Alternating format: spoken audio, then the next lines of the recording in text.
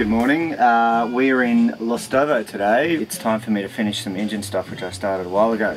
First up is to change this guy. There's a water pump. So there's that. And then the exhaust elbow. I'm going to change these today as well. It's 1, 2. Well, up there's around $1,000 of parts right there. Step one for changing the water pump is to turn off the saltwater seacock, which is just here. I can't see it on camera, but it's this thing here.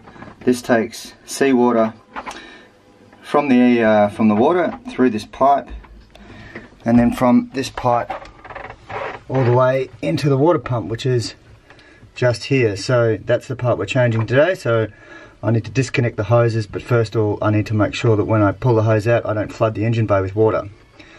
So let's do step one. Okay, we've got the first hose off. It looks good. I'll just bring the camera down here. There's a little bit of scaling inside the hose, but otherwise the hose looks good and it doesn't need to be replaced. Undoing the second hose was a lot more difficult, and I'm not sure if I can get it in the shot there, but there we go. Unfortunately this hose is on the downside of where the leak is, so it was quite encrusted with salt, and I had to ply it off with a screwdriver. So we'll check that hose in a bit just to make sure that it's not damaged. I have a spare hose on board if we need to replace it. $68 that hose costs, but anyway. So there's the water pump there. You can see it's this guy. The camera will focus. This thing here. Yep, there we go. And you can see this staining down here. That's obviously where the water has been leaking from. So there is a sliding screw just where my finger is. So we'll undo that one first, which should take tension off the belt. And then there's another one up the top here, which is where it attaches to. So fingers crossed. So got it off. Only a cracked knuckle, a little bit of blood. But here we have old and new.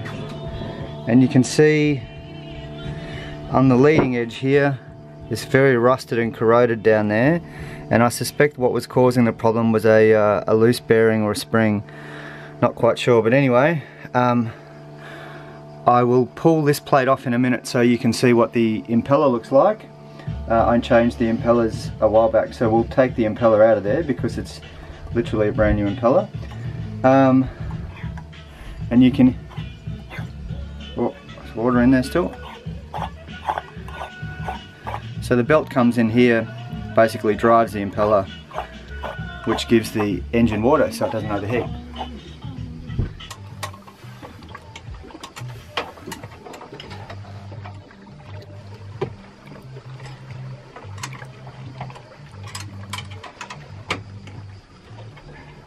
After a lot of swearing,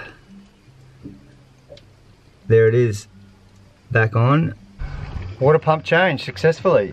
So everything's working, there's no leaks, which is good. There's a small wobble on the belt wheel, but my guess is that will straighten over time, but something to check with the Yanmar dealer, and also just to keep an eye on. But now it's time to do the exhaust elbow. So this is the exhaust elbow. I guess it's just a matter of undoing screw, screw, screw, screw, bolt, bolt, bolt, bolt, and let's see what comes off. Small amount of corrosion on the exhaust elbow there. Interesting to see what happens when we have a look inside. I don't know if you can see this on camera, but there's quite a lot of crap in here. Old bits of gasket and stuff, so we'll have to clean that up. It came off pretty good. And we have it all back together. Exhaust elbow number 1 done. So quite a successful morning of boat love. It used to be called boat chores, but a good mate said that's the wrong word, so it's now called boat love. So we managed to change both of the exhaust elbows, which you can see just here, and also the seawater pump. So the exhaust elbows, they look pretty black and gross, but I guess that's what it's meant to do. So we'll keep these as a spare. They don't look like they're cracked, so we'll keep them on board. The gaskets, on the other hand, are shot. I might be able to keep that one. And then over to the water pump. So I'm not sure if the camera's picking it up, but you can certainly see the blue here, which is the corrosive bit. And if you look down inside here, the camera will focus. Come on, focus. I think that's where the leak was originating from. So one issue that I found when I put the water pump back on is this pulley here seemed to have a bit of a wobble in it. So I'll email the Yanmar people to see if that's a concern. If it is, we can just pull this off and swap the flywheel over with. So the last thing we'll do now is I'll pull the faceplate off here, and we'll pull the impeller out. So we'll keep that as a spare part for later.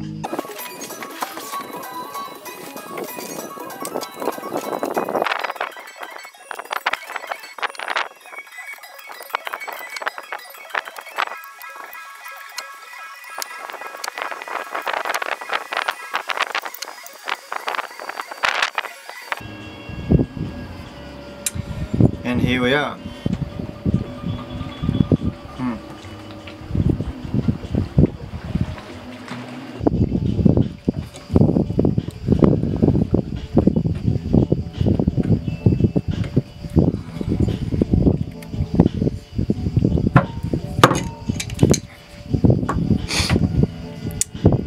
That's the impeller.